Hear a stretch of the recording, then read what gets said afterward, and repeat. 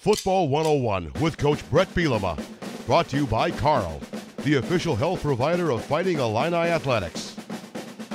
Welcome back for another edition of Football 101. Martin O'Donnell joined as always by Coach Bret Bielema. And Coach, we're here in the equipment room. Tell us a little bit about, some of the newer things we've done on the equipment side. What takes place in here? Well, a lot of really good things. First, player safety drives all of our decisions, right? So Jake Ross, our head equipment manager, and I were together back at Arkansas.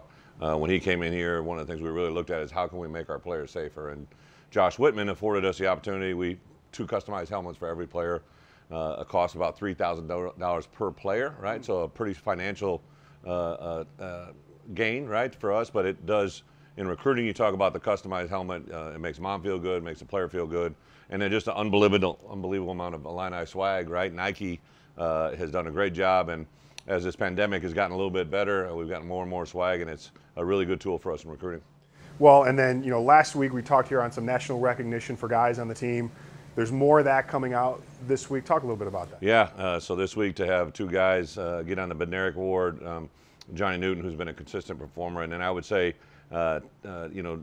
Spoon has just, in the last 4 or 5 games, risen to a different level. Last week to play the way he did against one of the premier receivers in the country, to have two guys on that list. I think the only other school that has two is Bama, so we know we're in good company.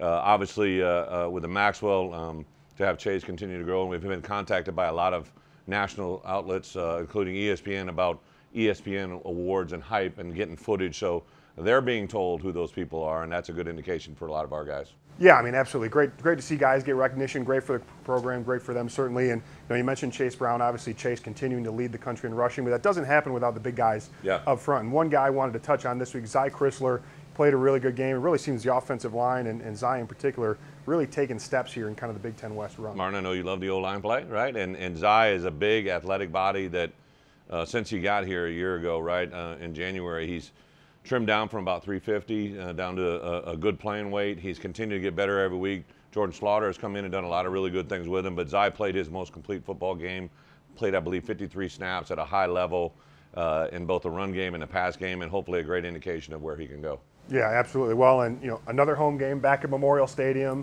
Should be a sellout, near sellout. Pretty good 2-game stretch here. Yeah, excited for this week and next week, obviously, but for Purdue, that's ahead of us, right? The game time has been set for this Michigan State game to be at 2:30, ideal time in my opinion, right? For all those that want to get out and enjoy some festivities beforehand, get online, get those tickets that remain, and for those of you that are already coming, right, that already got a ticket, excited to get here and let you see us play at another level against a good quality Michigan State team and see where it goes. Well, Coach, thank you for your time, and thank you for stopping by Football 101. Football 101 with Coach Bret Bielema. Brought to you by Carl, the official health provider of Fighting Illini Athletics.